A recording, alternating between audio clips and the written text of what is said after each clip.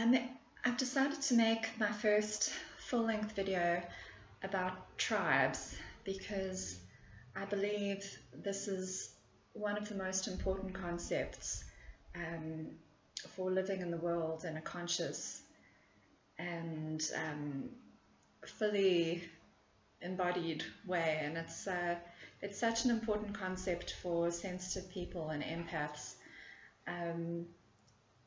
And I want to just discuss the difference between your tribe, your support network, your family and friends, your partner, and the different roles that these groups of people perform in your life.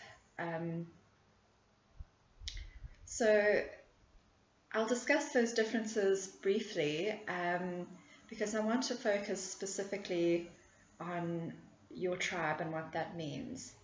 So we're all very different as human beings, but no doubt you would have experienced in your life being drawn to some people far more than others. And I'm not just talking about friendships or even best friendships. I'm not talking about romantic relationships either. I'm talking about people who seem to get you straight away and you seem to get them. There's a feeling that you see the world the same way in some very fundamental aspects. You have a lot in common. But the main thing about people who are part of your tribe is that those relationships are extremely easy. I'm talking about when you're together. Relationships with people in your tribe can sometimes be disrupted by, circumstances or events which might separate you. But when you're together, relating to them is extremely easy. It's extremely enjoyable. It nourishes you. You tend to long for those people when you're apart. And so it's very important to recognize or to know and understand when you've met someone who is a member of your tribe. Now, I use the term tribe loosely because I don't necessarily believe in the more esoteric belief that we come from particular soul groups and that we come from particular soul streams and that when we meet members of our tribe it's people from the same soul stream. I don't necessarily believe that. I don't think it needs to be as defined as that.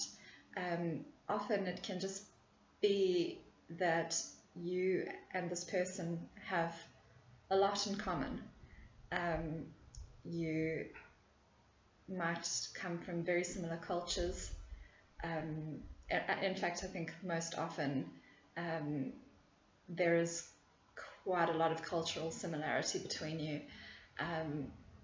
You think the same in many ways. You just instinctively understand the way that the other person thinks. You understand their opinions and their feelings about things, and they understand yours. You might have a lot of common interests. It's very common for people who are from the same tribe to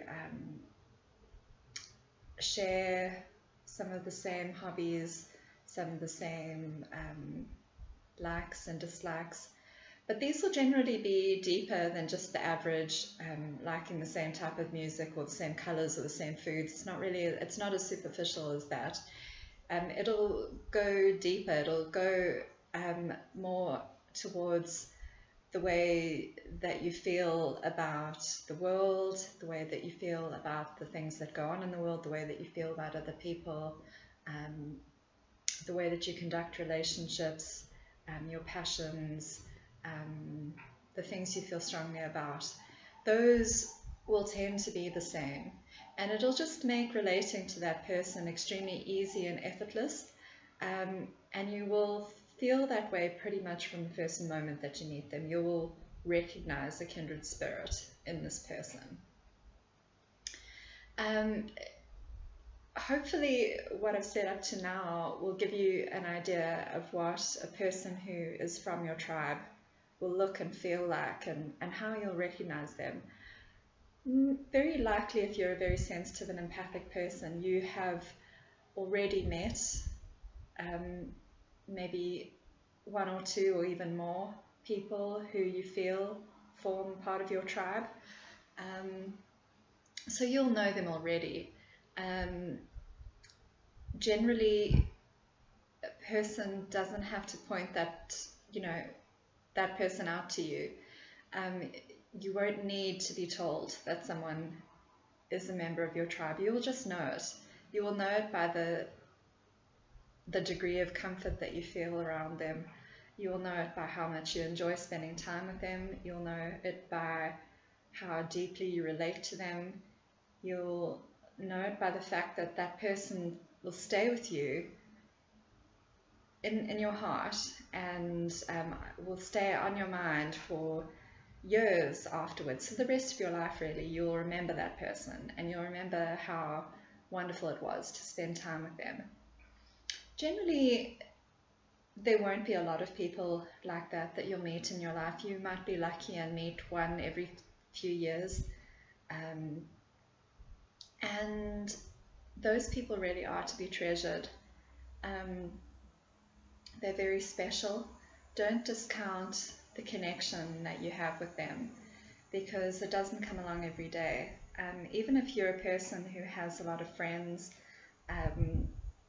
and you have other close people in your life, very likely your relationship with a person who feels as if they're part of your tribe, who feels like home to you, really, that's a special connection.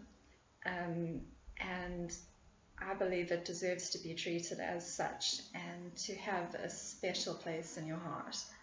And that's where you can distinguish people who are members of your tribe from ordinary friends or members of your support network. Generally, the average person will have people, hopefully will have a support network of people in their lives, people they see regularly, people they can count on, people that they tell their news to, and that's your support network. That'll be made up of friends and family, and these will be people who care about you, who love you, but quite often they don't necessarily understand you. And this is what distinguishes people who are just part of your ordinary support network from people who are members of your tribe. You'll often long for the feeling of mutual understanding and comfort that you have with members of your tribe. And that's very normal, that's very natural, and that the reason that that longing is there is because people that you interact with most often and spend most of your time with are different from you. They are more different from you than people who are members of your tribe. And so when you talk, or when you explain yourself, or when you just interact, likely there's a little bit of, there might be a little bit of friction, there might be a little bit of misunderstanding, a little bit of jarring, which is very normal in human interactions. We don't understand people who are different from us all that well, and as I say, people who will understand you a lot more are going to be rather rare and few and far between. So you'll find the majority of your interactions are going to be made up of relationships with people who are quite different from you, maybe in small ways, maybe in fundamental ways. And you just need to recognize that level of comfort and understanding is not going to be there with everyone. The feeling of interacting in that deep and comfortable way is going to be reserved for members of your tribe. And it's just important to know that most people likely are not going to make, sense to you all the time, and you won't make sense to them all the time, and that's okay. As I say, we all have to interact with people in the world, and most of those people will not be like us. And it's very important that we learn to tolerate and accept differences between us without judging that person, without trying to change them, without trying to advise them even. Because people are different, and they have different ways of thinking, different ways of feeling, different wants and needs and goals. And so it is important to know that most of the people that you interact with will be slightly different from you, and you need to get comfortable in being who you are, and comfortable in your own skin, and comfortable in asserting yourself as a person who's unique, and try not to,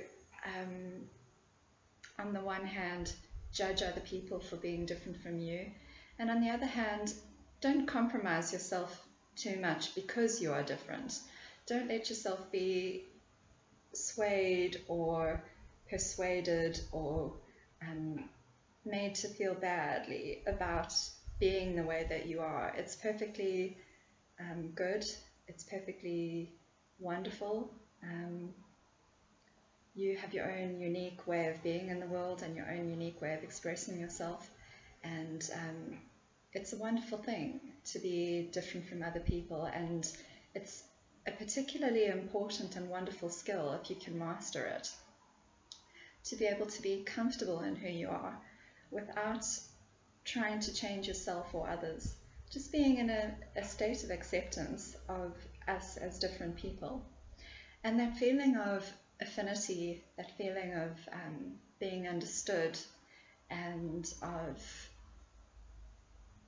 being on the same wavelength, that feeling of deep rapport, is probably going to be limited to people who are part of your tribe. And it's important to seek those people out, because when you spend too much time around people who are very different from you, you can start to feel a little bit like an alien. You can start to feel as if there is something wrong with you. You can start to feel a little bit uncomfortable about who you are.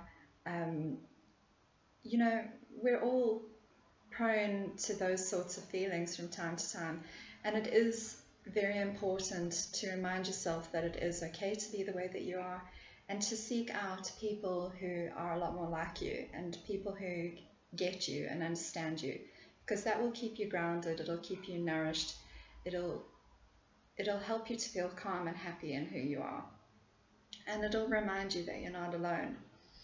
So understand that most of your interactions with people are going to be with people who are different from you. That's okay. You're allowed to be who you are, and they're allowed to be who they are. And you don't have to feel like you need to change yourself or mold yourself to fit in with them. And you likewise should be able to accept them without judging them or trying to change them either. Just embrace and enjoy and revel in the differences between us. But at the same time, it is important. We all need that emotional lifeblood of being around our own tribe, being around people who get us, who understand us, people who are going to look at you with that look in their eyes, that knowing look in their eyes, knowing what you mean, and where you don't feel like you're different from them. You feel as if you've come home. That's very important as well, because it'll sustain you, it'll bolster you in making your way through the world. And it's important to seek out members of your tribe and to hold on to them. Don't let them go easily. nurture and nourish your relationships with members of your tribe if you can, and appreciate them. So I hope that this has been enlightening for you, and I'll see you in my next video.